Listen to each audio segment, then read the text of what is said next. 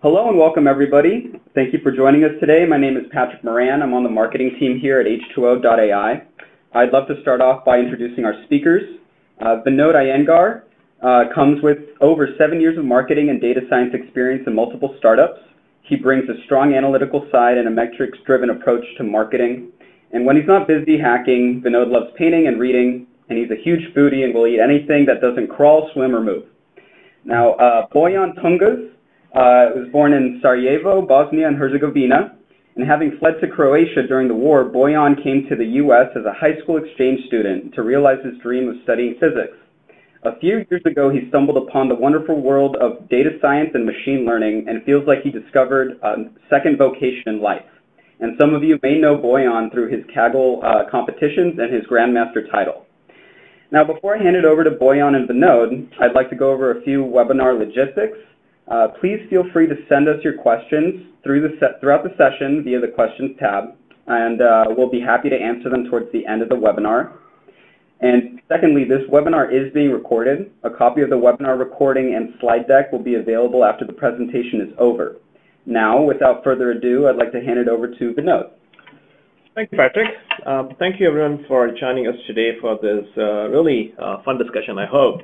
And I'm really excited to do this webinar with Bojan, who's one of our amazing Kaggle Grandmasters. And actually, as the title slide points out, he's a double Grandmaster, which is a very, very unique thing. I'll let Bojan explain what that means in a bit. But before we get started, a quick sort of intro about who we are. For folks who don't know about H2O, we are an open source machine learning company, been in business for about 70 years now. We are a really large data science community, so nearly 200,000 data scientists, close to 15,000 companies using us on a regular basis, and a lot of close to half of the Fortune 500 companies are also using H2O on a regular basis. We have a huge meetup community, 100,000 plus meetup members meeting regularly in different cities around the world. We have a meetup, I think, pretty much every week there is a meetup, H2O meetup in some part of the world. So if you're interested, do feel free to join the community and learn more about data science. From a product perspective, we have, these are the products that most of the community knows us for. On the left, you have our open source products, H2O Open Core, which is 100% open source, provides in-memory distributed machine learning with all the popular algorithms that are very commonly used by data scientists. Water, that's H2O running on top of Apache Spark. Again, very popular, probably the best machine learning on Spark, as we like to think of it, and our customers validate it. So nearly a third of our open source community uses us through Sparkling Water. And then we ported some of these algorithms to be accelerated on GPUs and created a product called H2O for GPU that gives you algorithms like Gradient Booster Tree, GLM, Random Forest, PCA, etc. Fully accelerated on GPU so that you can take advantage of the latest and greatest hardware out there. And finally, Driverless AI is our commercial automatic machine learning platform. That's sort of the fastest growing platform in the space right now. We automate the entire machine learning workflow from data ingest all the way to production. We'll talk more about that later in the session. But that's extremely popular, both for data scientists, built by the Grandmasters, including Bojan, and it does some really cool stuff. With that, let's jump into today's topic. So why AutoML? So this is a quote from Gartner, one of the reports, and this is no news to anyone who's in the industry, right? So there's a deep shortage of data scientists and ML experts, and it's not likely to improve in the short term, right? So short to medium term, because the schools, the colleges where folks are coming in, they are only beginning to adapt now to the latest techniques. Another challenge with that is that the space is evolving so fast that even when a technique or a set of frameworks are popular today, they may not be popular in a year or 2 years down the line. So you need to constantly adapt, and that makes it really challenging for creating a corpus of or a pool of experienced data scientists who can keep coming in. And that's a big challenge for enterprises too. So the goal is can we use AI to build models and help increase the productivity of employees in different enterprises to do this? And that's I want to just put this cartoon up. One of my colleagues showed it, but the challenge, of course, is with AutoML is that when you show something like AutoML to data scientists who are busy coding and cracking away, they're too busy to try out something new. And that's why we want to sort of first spend a little bit of time understanding what AutoML is, what the state of the art is, the spaces, and Bojan will sort of and he has a really good sort of understanding of framework for looking at where AutoML is as a space. And then look at what are the top considerations if you're an enterprise or you're a data scientist, even if you want to pick an AutoML platform for your company, what should you be looking at? With that, I'm going to hand it over to Bojan over here to let him take control and talk about the data science workflow and sort of the 6 levels of AutoML people. Over to you, Bojan. Thank you, Vinod. Good afternoon or good morning, everyone, depending which time zone you are in. As they mentioned, my name is Bojan Tunguz. I'm a Kaggle Grandmaster and a senior data scientist at H2O. This presentation has been adapted from a presentation I gave a few months ago at Kaggle Days. And there I want to kind of take more of a kind of bird's eye view of what machine learning is, what data science is, and how can we automate machine learning and take it from there and understand like what different degrees of automation in machine learning may mean. Here we have a general kind of data science workflow that goes from formulating the problems, acquiring data, to data processing, modeling, deployment, and then monitoring. Many of these stages are actually included in our driverless AI tools. But for purposes of this kind of bird's eye presentation, I will just concentrate on the middle part, on this modeling part. So the modeling is part where you actually have all the data in more or less the shape that you want it to be, and you're just having to kind of create the best, most effective model that you can. So now, what the best model is will depend on different situations and different domains. Many times it means just getting the most accurate model, but in many other situations means like most robust or some other thing that needs to be optimized. But to actually go beyond that, I want to kind of start and kind of make why would anyone want to kind of have AutoML? So like AutoML, there are many reasons. As Vinod has already mentioned, there's increased demand for data sciences and machine learning applications. Demand that's not always being met. There's a relative shortage of people with relevant skills, and the number of positions is far outstripping number of degrees or any kind of certificates that's being offered in the field. Sometimes you just want to try ML on some simple use case before committing to actually having a data scientist. Yet you want to have it have ML that's as good as, or at least close to being as good as something that a data scientist would produce. So you want to kind of try the waters before you swim in. And then various non-machine learning practitioners, analysts, marketers, IT staff, they want to have some part of their workflow that includes machine learning, but they don't really necessarily need to have a full-time data scientist. So a tool that would do most of the things that the data scientist who creates machine learning models would do would be useful for them. And then if the tool is good enough and pretty much does everything that you really need it to do, then you can save a lot of money. Instead of hiring a data scientist for, I don't know, $150,000 a year, you can get a tool that's much cheaper than that and then use it on a need-to-need basis only when you actually really need and get most out of the investment. Another one is faster iteration. If you have a tool that actually can do automation and machine learning, it allows you to faster iterate over development. Instead of having to code something and take a few days to actually implement in the code. You can actually just take the data, put it inside of a pipeline, and within a few hours, you can actually have an answer to your question, or see whether the data that you have can actually answer those kind of questions. And this is one of my favorites.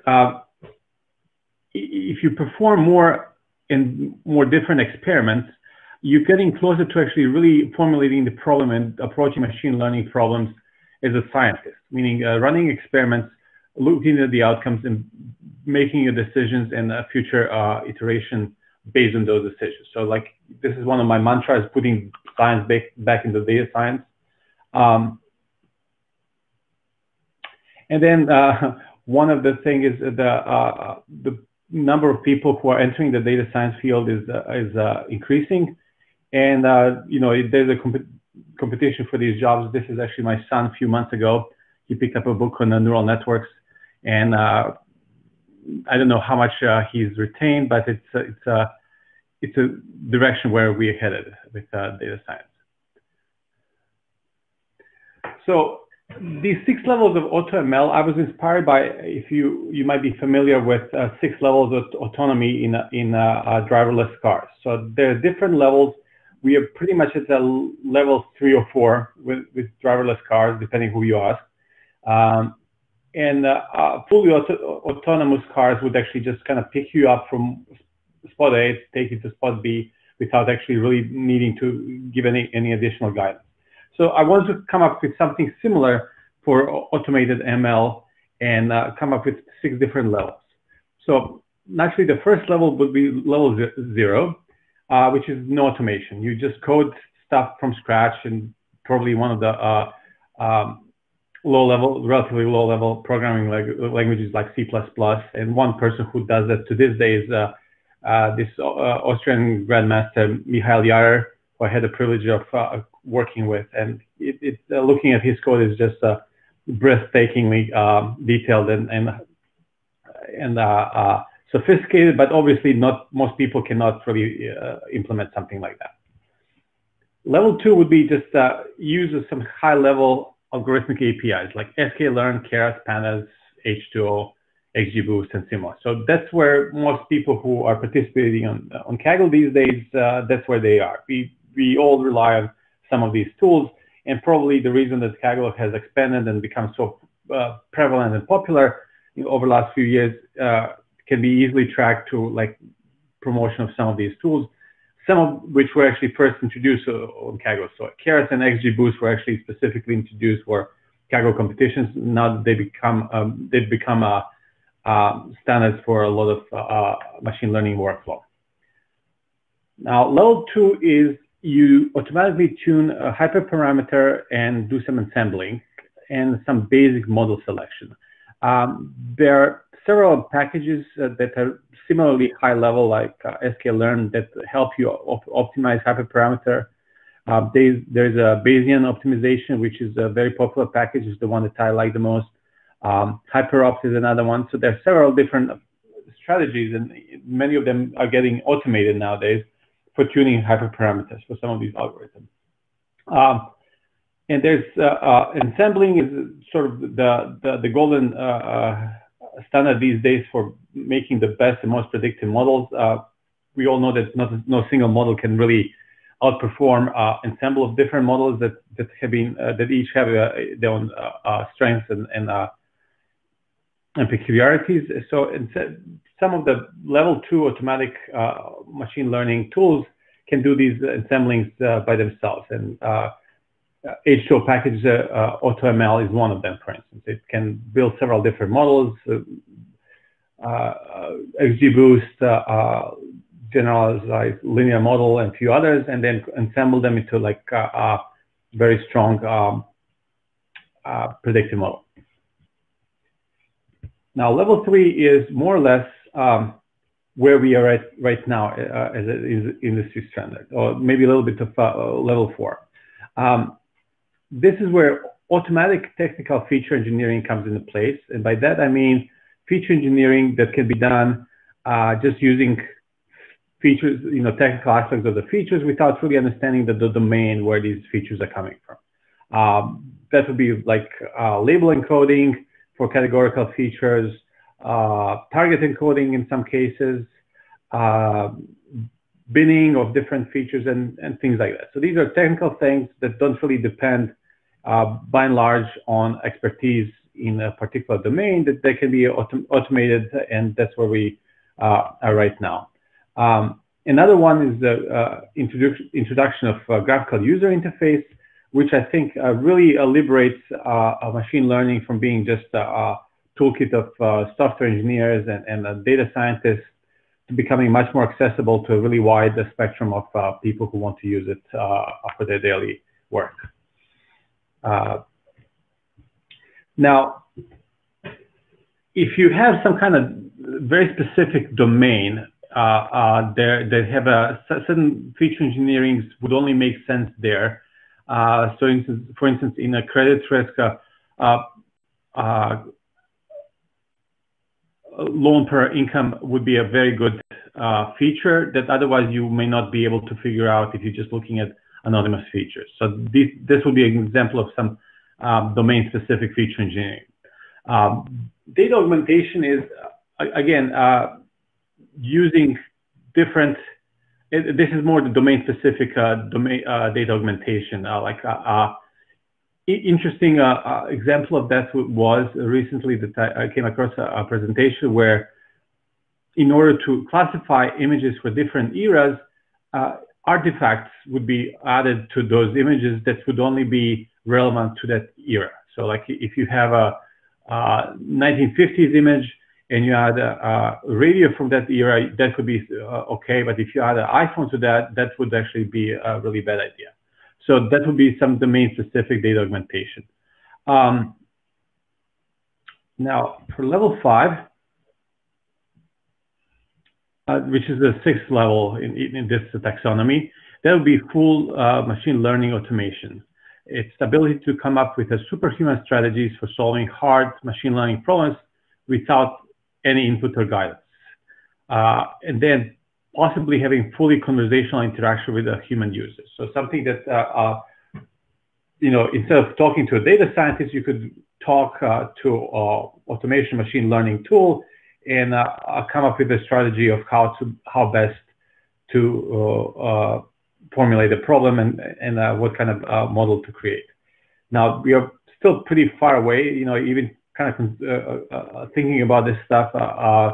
Many people have told me that it sounds more like science fiction than science reality.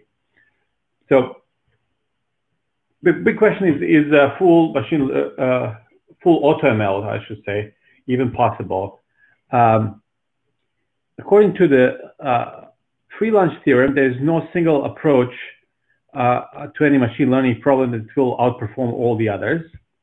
However, we're not really trying to solve any possible, you know, in the universe of possible machine learning problem, but something that's very relevant to real world, which, you know, greatly simplifies and restricts the number of problems that we can solve. And for real world problems, you know, we do have people who have expertise in different fields who can actually come up with strategies that we can learn from those. I came up with this term Kaggle optimal solutions, and that would be the best solution that could be obtained through Kaggle competition, provided there are no leaks, special circumstances, and other exogenous limitations. So Kaggle has been proven to be able to outperform a lot of times even the best domain experts in particular fields in coming up with solutions.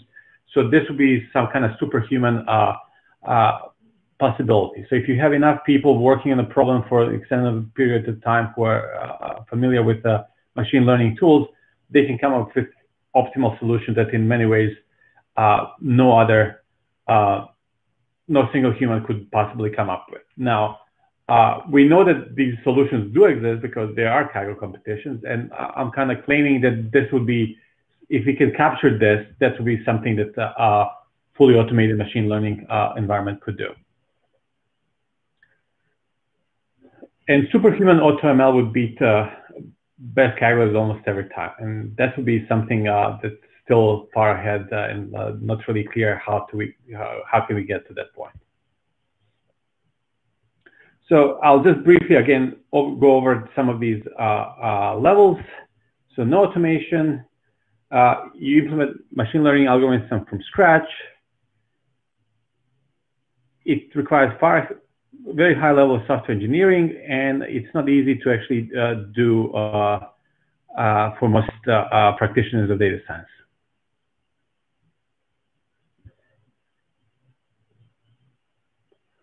Now, at this level, in the old days, most of the people who were doing machine learning would actually be writing the tools from scratch, which obviously not optimal use of their time. And it's very, very hard to scale. Now so this is I'm just giving a logistic regression as implemented in C++, and I'm not sure if you can actually really see it, but it's really a bear of implementation. And this is my very crude depiction of what making those tools looked like back in the days when we were doing it from scratch. Now, there are times where you do want to do something from scratch, namely when you really want to understand some of these algorithms, and there are some good resources out there, including this book that I highly recommend, where you do implement some of these algorithms from scratch. If you've been a data scientist for a few years and already have some familiarity with all these algorithms, it would behoove you to kind of take a look and really try to understand and try to implement some of them from scratch. Obviously, you can't do fully some of these more complicated residual neural networks from scratch. That would be impossible, but some of the simpler algorithms would definitely be worth your time from an educational perspective to try to do. So now we live in days where there's a really plethora of different APIs to use for building machine learning algorithms, data science pipelines, and if you're into that stuff, then this is really a great place to be. But the problem with this is, like, pretty much every day, if not several times a day, I hear about a new great tool that's being implemented that really does part of your data science workflow, and it's very hard to keep track of all of these things. So it's great from a standpoint that many of these can do a lot of things, but it's still very hard to kind of keep track of all the tools that are out there. So high-level APIs, as I mentioned, like sklearn, pandas, XGBoost, Keras, H2O. It allows for novices who still have some coding skills to actually go from building very simple models to being very proficient in a very short amount of time. It's pretty standardized. For instance, sklearn API is becoming sort of the default these days. And here, for instance, is sklearn implementation of logistic regression. If you remember that slide from a few slides back where it was implemented in C++, you can immediately see why having these APIs would really make life so much easier for most practicing data scientists. So for level 2, we have automatic tuning. You could consider it first real AutoML. It's where you start taking several different models, take a data set, specify a target, and let it create best algorithms out of some subset of algorithms that you can think of. It selects, validation strategy, cross-validation versus time validation split. Now, this is still in most cases, this automatic cross-validation works, but really hard cases are the ones where there's some peculiarities of the data, and simple out-of-time validation or CV validation can actually really burn you. So this is one of those things where you really need to know that your data is such that some of these cross-validation strategies can work out of the box. And then it optimizes hyperparameters. It chooses the best learning rate, for instance, number of trees, subsampling of your data set. So these are all hyperparameters that many of these APIs let you pick, but it's very hard to come up to understand which ones are the optimal for given problem. And then it performs basic ensembling. For instance, if you have two algorithms and they give you predictions, you can take average of those two predictions, and that's very simple ensembling. But if one is performing much better than the other one, yet the other one is not completely useless, finding the right kind of weights, it can be tricky. And some of these automatic tools do that for you. So for instance, hyperparameter optimization level 2 there's several approaches to it. There's grid search, where you choose pretty much all the available hyperparameters in some space and then try every one of them, and that's very computationally expensive. Random search, where you just do subset of those hyperparameters, and this is the comparison between the two. And then there's Bayesian search, which uses Bayes' theorem to actually do something very smart about where to look for next potential hyperparameters given the ones that you already looked at. And it uses Gaussian process to actually look for different potential hyperparameters. For ensembling, some of these level 1, quote unquote, algorithms are already considered ensembles, like random forest or XGBoost. But for all practical purposes, as practicing data scientists, we treat them as algorithms, as a fundamental algorithm that we want to ensemble with some other ones. So we want to take a look, for instance, different approaches to assembling, like blending, which is what I mentioned earlier, finding weights of average of weak models, boosting, which is iteratively improving blending, and there's stacking, where you create careful predictions of base models and use those predictions as meta features for your next level model. So these are some of the basic assembling approaches, and most of the level 2 algorithms and level 2 AutoML solutions can do a pretty good job with these. Okay, so for instance, this is an example of a very complicated ensemble where you assemble things at several different levels for a final prediction. And this particular example is for my solution for distinguishing between cats and dogs. Now, you would think that this is one of the simplest possible problems, at least when visualization.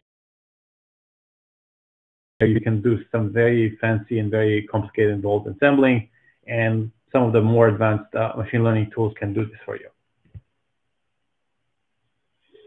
Now, for level 3, which is where most of the good solutions on the market are right now, we have automatic technical feature engineering and feature selection. So feature engineering refers to the fact that you create new features or you do something to existing features to make them yield more information. There are many ways of doing it. I mentioned some of them: binning, finding feature interactions, target encoding. Many of these are implemented in good AutoML solutions. Technical feature selection is a little bit harder to do, and it's not very well done even by most experienced machine learning practitioners. That requires, once you create many of these new features, which ones to use. Even the ones that you already have, many of them may not be optimal for your problem. So you have some tool that automatically decides which features of the ones that you created to use would be good for the model. And then technical data augmentation is where you, for instance, for images, you can flip, rotate, add some noise, and do that other things.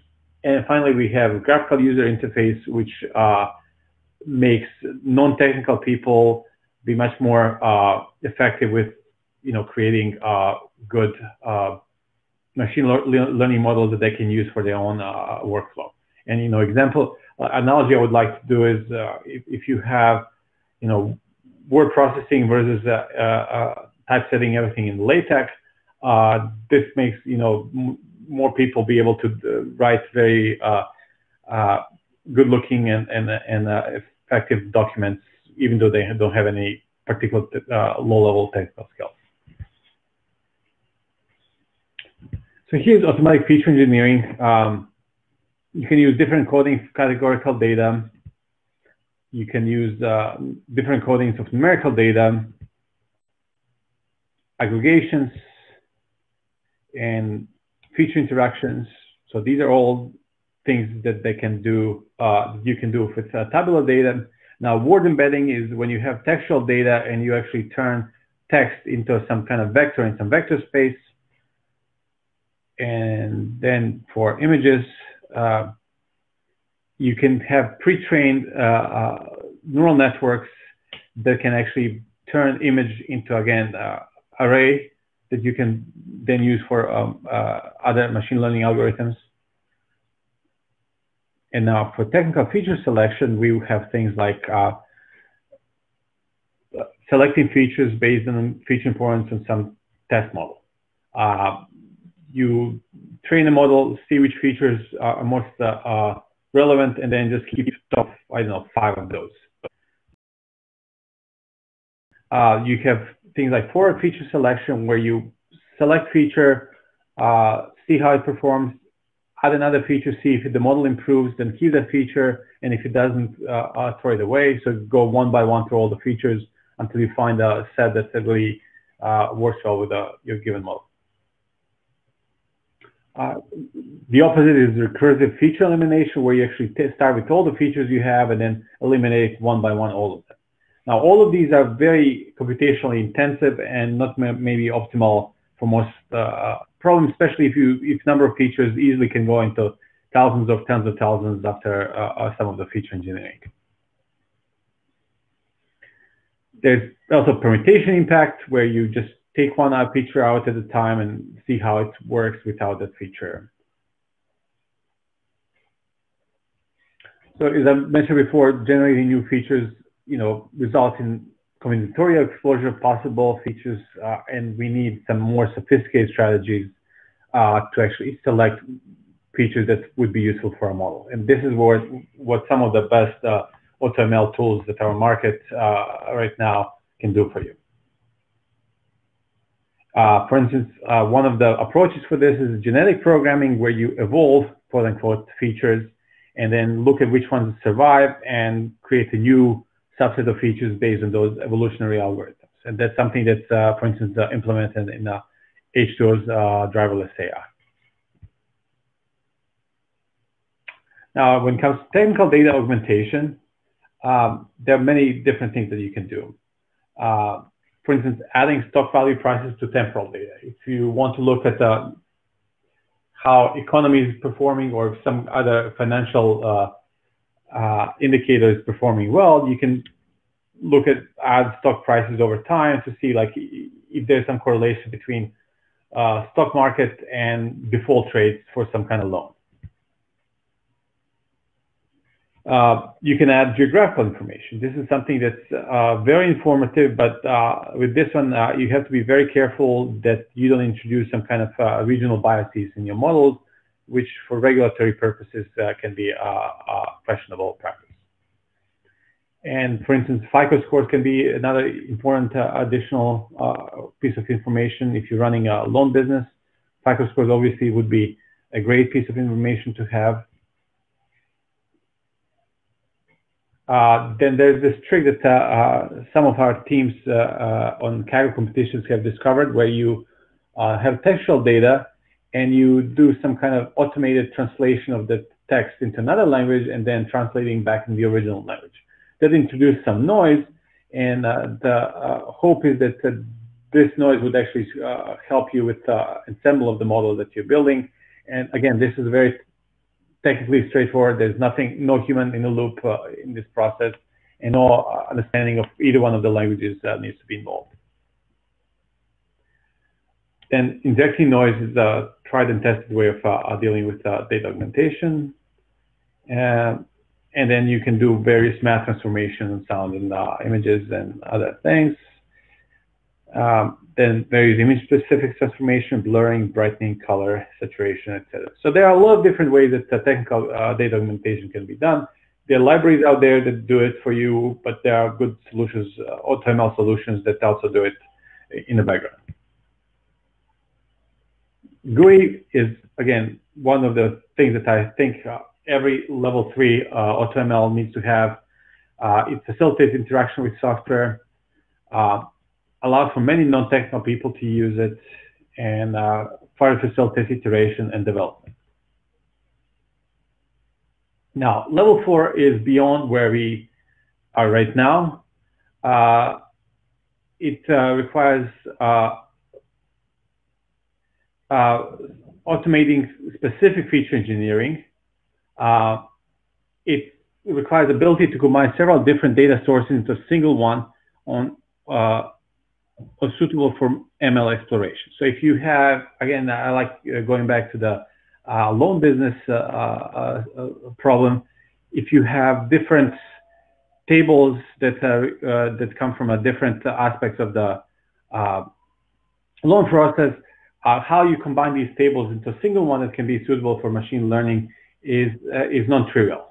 You know, how do you aggregate data from a transaction history or whatnot? None of these things are easy to do, and we don't have automated way of doing it to this day. You know, some domain-specific cases may have it, but in general, we don't have automatic feature generation. You can do some advanced hyperparameter tuning where you go beyond Bayesian optimization and some of those things that we mentioned before. Automated domain problem-specific feature engineering, where you do aggregations according to like what makes sense, for instance, for your problem. Adding particular kind of noise to images that really make sense for those kind of images and no others. So these are very, to this day, require a lot of human interaction and human understanding of the problem. Then ability to combine several different data sources, joining tables, understanding which merges make sense and executing them, understanding which aggregations make sense. So all these things still require a lot of human interaction. Advanced hyperparameter tuning. Manual hyperparameter tuning is still my #1 go-to approach for tuning hyperparameters. I've tried many of these packages, and I can still, by using my own intuition and experience with tuning some of these XGBoost, for instance, algorithms, I can still come up with a better hyperparameters than any of these auto solutions out there. So there's still a lot of intuition and human understanding of that's involved that we still are not able to completely capture. So, you know, this is a deep understanding of the data. It may require some transfer learning. So building hyperparameters based on the previous experience with different hyperparameters. So for specific feature engineering, so domain understanding will be crucial to create different features. Ability to get additional data based on a problem and domain and integrate into the ML pipeline. That's still very much where real-world data scientists come into play. And now we're going to full ML automation. This is a little bit beyond what even we are able to kind of foresee right now. But this is, I feel, where what fully automated machine learning solution would look like. It requires ability to come up with superhuman strategies for solving hard ML problems without any input or guidance. Fully conversational interaction with a human user. So this would be essentially having a Kaggle Grandmaster sitting in front of you and solutions to your problem.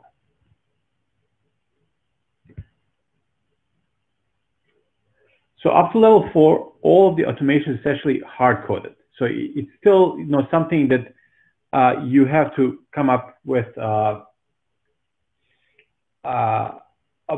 prior to deploying the solution and then having the solution run itself. But now for full automation, we need to use machine learning approach to how to build it. And what that means is use machine learning to teach AutoML systems how to do machine learning. So machine learning is approach to building software and products that requires a lot of data. Now, we would really require a lot of data and use cases of how to build machine learning pipelines and then train a model on all of them to actually come up with a better superhuman approach.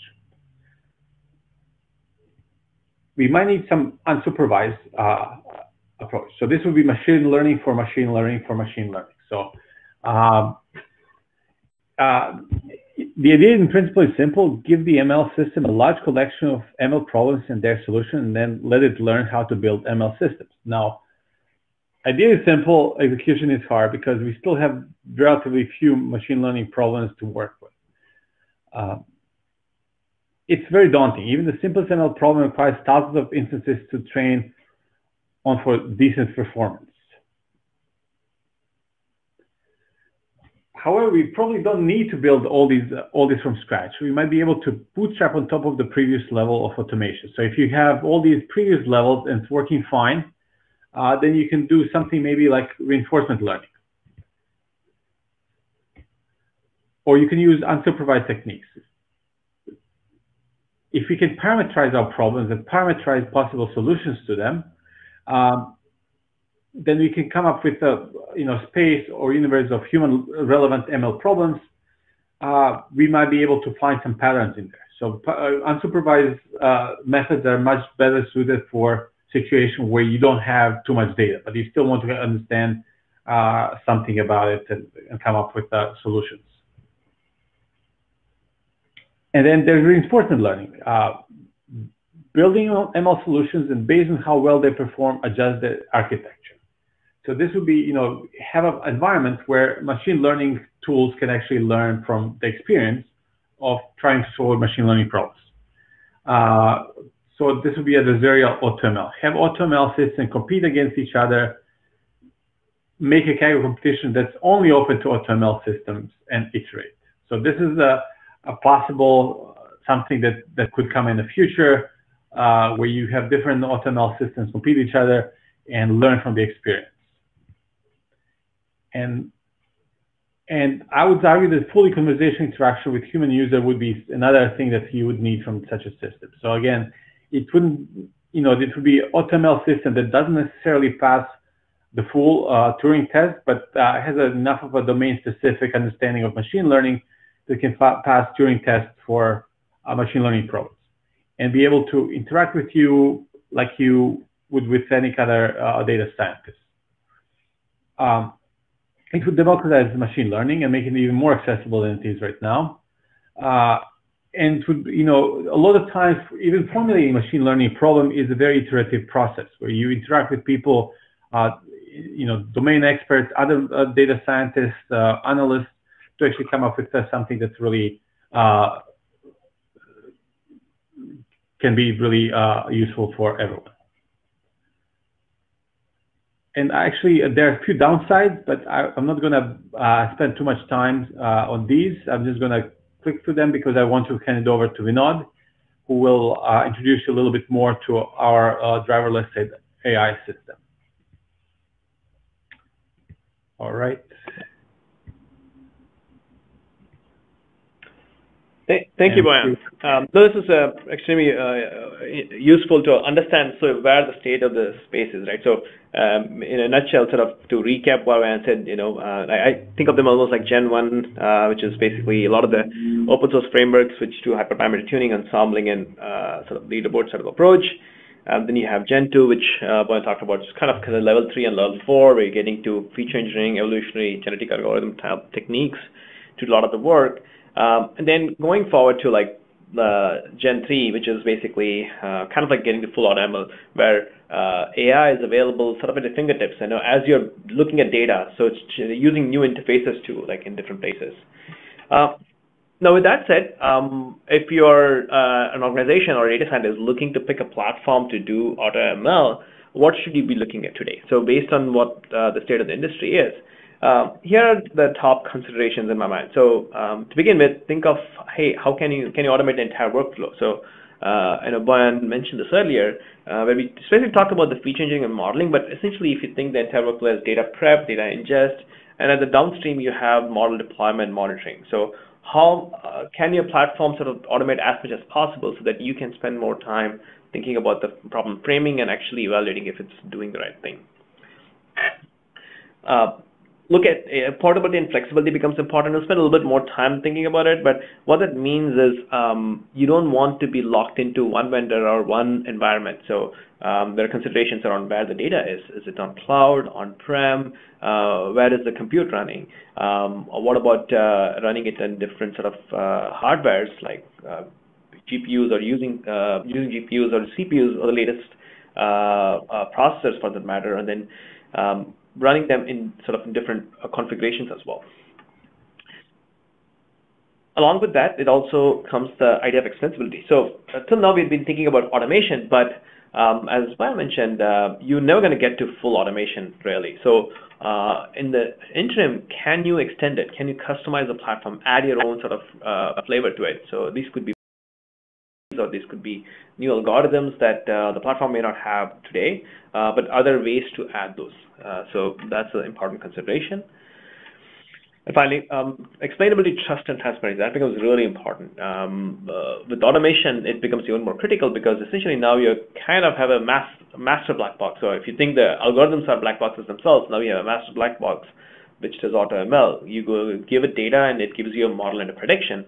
So if you can't explain and validate the model, then that becomes a big challenge. So thinking about what tools are available to achieve that is a big consideration when you're picking a platform.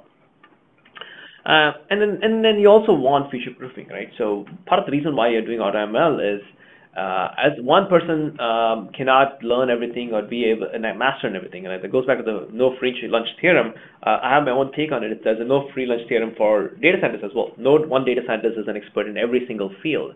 Like even in Kaggle, we have some folks who are deep learning experts, some folks who are GBM experts, some folks who focus on feature engineering, right? So you want the tool or the platform to do all of it for you and find the latest and greatest in every single field.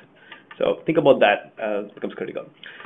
So just to extend that a little bit further, right? So when you look at the challenges in the AI model development workflow, and there is feature engineering, model building, and model deployment at a high level, but even within those, there are sections, right? You know, looking at things like simple encoding, advanced encoding, feature engineering, feature generation, which is looking at interaction effects or transformations. And then within the model building part of itself, you have the algorithm selection, what framework to use, tuning of the parameters, and then ensembling that Bojan touched upon quite a bit. And then when it comes to deployment, you are looking at can you generate a pipeline? Can you easily deploy it? Can you monitor it? Can you explain the results and then document the whole workflow? And all of these are time-consuming tasks because each of them require a lot of work. They are often iterative, and you have to often hand-code them. So look at tools that can sort of automate the entire workflow. And at H2O, for example, we have two AutoML sort of offerings. One is the H2O open source AutoML that's very widely used, and that basically focuses on the model building part, right? So it automates the model building part thoroughly. So it does all the algorithm selection for you, the parameter tuning, and then the ensembling.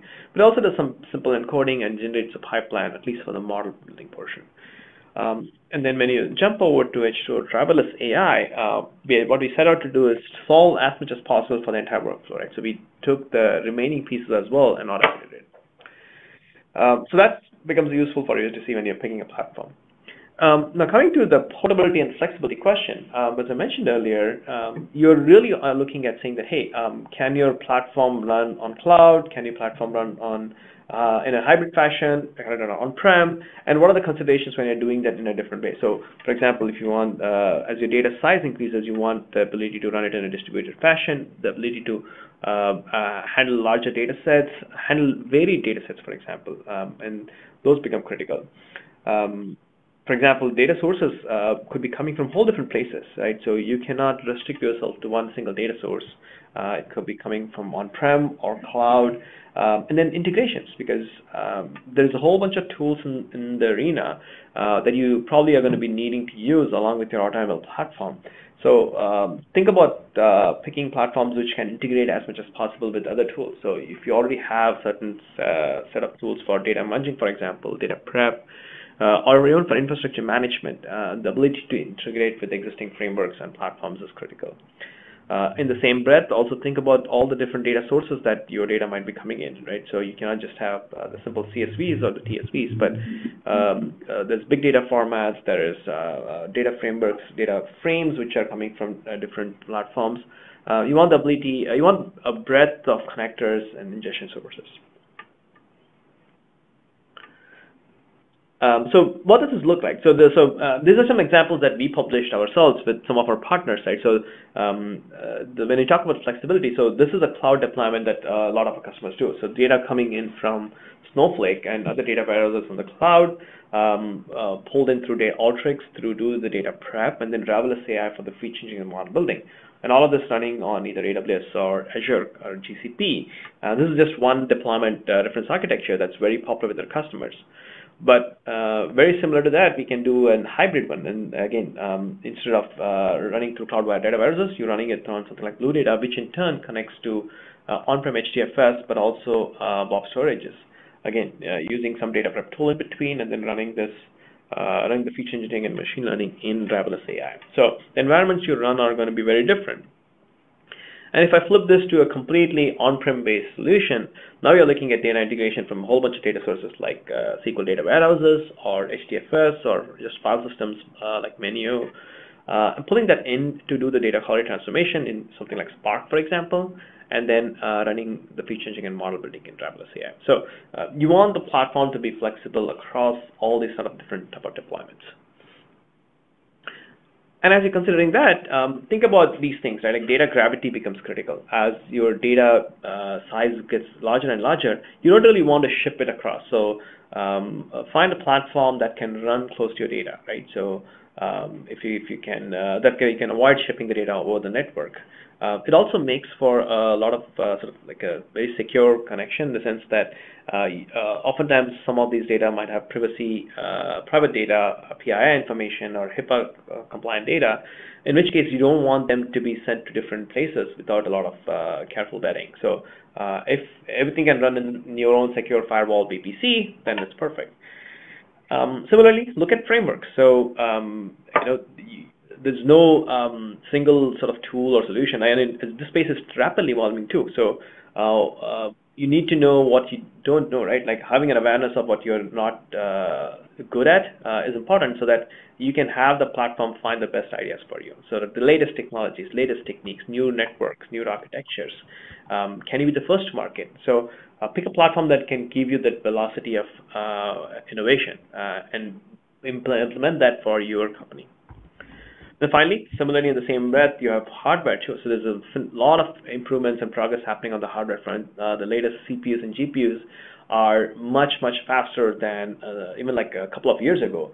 And especially when it comes to AutoML, it is a very compute-intensive or resource-intensive operation. So you do want to take advantage of the latest innovations there. So find platforms that can take advantage of like the latest A6 GPUs or FPGAs for that matter, whatever you can, right? So that becomes critical. Yeah, and this is just an example of how, like for example, driverless AI, we are able to run this on completely different configurations using, say, like something like Optane DC memory, persistent memory from Intel with DRAM with a very heavily overloaded sort of persistent memory and the latest CPU infrastructure. And conversely, on the other side, with the latest sort of DGX1 and DGX2, we can run on GPUs as well. So up to 16 GPUs scaled on a single machine with 32 gigs of GPU memory each can give you some phenomenal performance as well. So we can find platforms that can take advantage of the latest hardware. Right? So this is a couple of good examples over here. Let's talk about extensibility for a second. What I mean by that is, as I mentioned earlier, so you want, at least we think of it this in three different ways, right? So first is, even if your platform does some automatic feature engineering, what about other stuff that you know as a domain expert? Can you bring those in? So custom feature engineering is important, right? Doing your own transformations, your own domain-specific interactions, for example, bringing them into the platform. Can the platform take advantage of them? Custom algorithms. Obviously, there's a whole bunch of different frameworks out there which are really good at certain, like a bunch of different problems. But there's new stuff all the time. So you want to be able to try new stuff and see quickly if that makes sense for you. So having the ability to bring custom ML algorithms is critical. And finally, custom loss functions. So this is the part which is going to be very tough to automate anyways, right? This is the part that you know very well. So you know what your customer's lifetime value is. So a churn of a highly valued customer as compared to a not so valuable customer is very different. So you want your loss function to be optimized for that. You want their to optimize for business metrics that are important for you. So can your platform find a platform that allows you to do that? And in driverless AI, for example, we have now the ability to add custom transformers. Literally, you can bring in your own Python code, simple Python recipe that can do this for you. And it's just one way of doing it. And we are using a very simple scikit-learn style API, so any data scientist can implement their own transformer or their own custom model. And then driverless AI's engine will use them just as if they were native. So that's important. But along with that, look for platforms that give you a whole community of open source recipes, right? So you don't, oftentimes you'll find is that you'll want to use recipes that are already pre-built. So find a platform that has a pre-built community, because then you can reuse and repurpose, and there's a lot of collaboration that happens. Things get better. So instead of just picking a platform that does all the work themselves, obviously no company can add so many people. The community is obviously larger, and especially if you can take advantage of the Kaggle community, which has some phenomenal scripts and recipes. Can you bring them into your platform? So the final part topic I want to touch on very quickly, and we only have a few minutes, is about explainability. So trust, transparency, and explainability, they're critical. Why do they matter, right? So obviously, as you're doing, AutoML takes into the black box realm a little bit, right? So because you're letting the machine make all the choices, the parameters, the features, the tuning, and it's even the algorithms, right? So everything is being done by the machine. So you essentially have a bigger black box now, and you have to sort of figure out what's the trade-off between interpretability and performance. So there's obviously a lot of techniques like using surrogate models, for example, or even getting approximate explanations.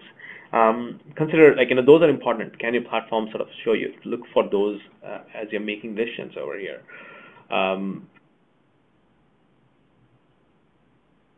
Similarly, there's obviously the multiplicity of good models, right? So again, goes back to the no for each lunch theorem.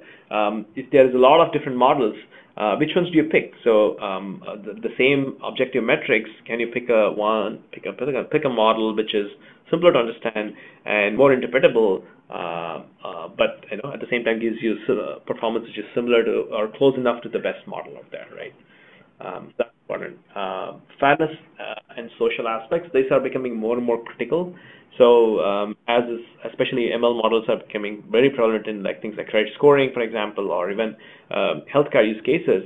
It's critical to evaluate if that the model doesn't bring in human bias in or build discriminatory models that can discriminate on the basis of gender, age, ethnicity, etc. Right? So how do you do that? So you want techniques that can help identify disparate impact and help remediate it. Right? So find tools that can help you do that and see if your platform supports that.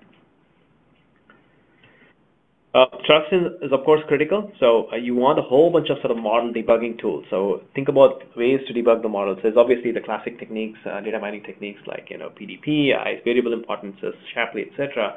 But going beyond that, what other techniques are available to help debug the model and understand how well it's performing in real world, right? So giving that level of granularity in the predictions on each individual prediction is important. Finally, the last two pieces are security and hacking. So this is a very, very new topic, and I highly recommend watching the webinar that we did by Patrick Hall, who has a full webinar on this topic.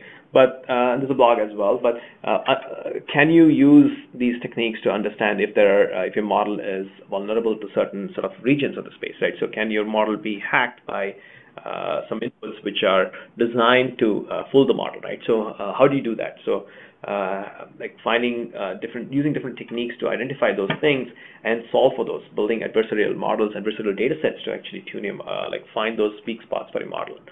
So think about those considerations as well, especially when you're using AutoML, because you don't know what actually went into it. You may not know fully.